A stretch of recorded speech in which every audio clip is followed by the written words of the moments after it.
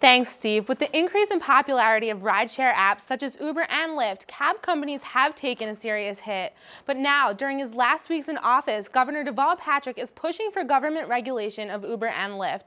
And I have this report on its reactions.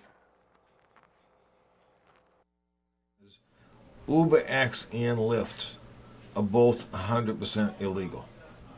Stephen Sullivan, the manager of MetroCab, argues that the rideshare apps are illegal because they don't have livery plates or proper insurance. They have so much money invested. They don't care. They can spend $100 million on lawsuits every year. It won't affect them. With Uber becoming a worldwide company worth billions of dollars, it's impossible for smaller local businesses to keep up. So they come into Boston, and we have all these small people. They're bullying us. Right? It says, oh, well, it doesn't matter that we're not legal. As long as the politicians don't stop us, that means they authorize it. And that's their business philosophy as they go around. Despite local companies' distaste for the app, Uber drivers are confident that with government support and innovative practices, the app will survive.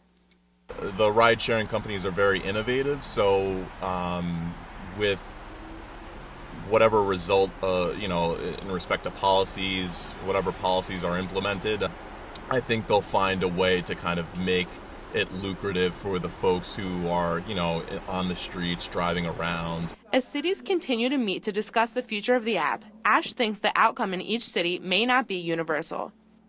It'd be interesting to see how these types of meetings affect a Boston versus a New York City versus smaller metropolitan areas.